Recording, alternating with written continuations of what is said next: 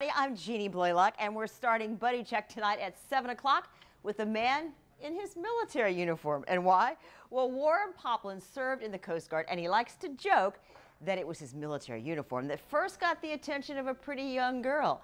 Well, now they've been married a long time, and his bride is alive because of Buddy Check. We're in Middleburg. Kathy and Warren love this old Navy bell. We've been a team for an awful long time. They've been married 37 years now, and now they're excited to be grandparents.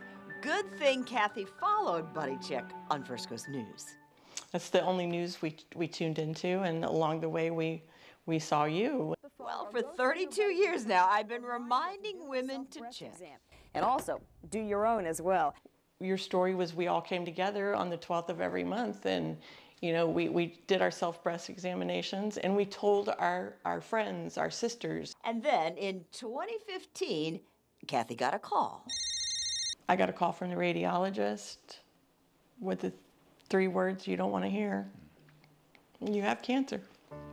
It's 8 years later, and I can still see the emotion. Yeah, it's a tough one. You just never thought you were going to hear. There is never been breast cancer in my family. But her mammogram caught it early. The cancer was about here. Tiny, like the tip of this pen. Kathy has earned our Buddy Check jewelry. Oh, very cool. I love it. I love it. That's beautiful. Our special pin to say congratulations. Kathy says it was God that pulled her through. Yes, yes.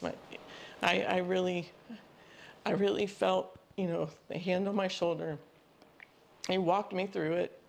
Her faith and her husband. You gotta smile when he sings.